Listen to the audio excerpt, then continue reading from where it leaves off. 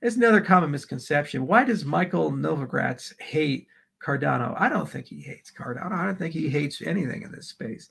Guy is talking its book. You know, when you're a billionaire and you've made bets, bet, you're going to talk your book and you're going to do those bets, and things are outside your scope. You know, that is what it is. You know, if he had bought ADA, he'd be saying we're the greatest thing ever.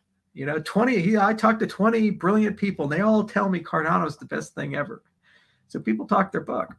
So it tells you a lot who criticizes you. Look at the criticism Bitcoin is getting right now. You know, Hillary Clinton is coming out, and all these swamp creatures are coming out. And Bitcoin is bad. It's destabilizing the U.S. economy. It's this terrible thing. The people who love the legacy system and control and are creatures of the swamp are saying cryptocurrencies are a threat. Why? Because you get to be your own bank. You get an deflationary monetary instead of an inflationary monetary policy.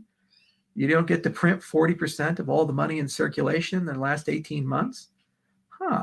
You see, so people talk their book. The political class has a book. The banking class has a book. The VC class has a book, and so forth. And you know, it is what it is. And so don't put undue emotions or feelings in this respect.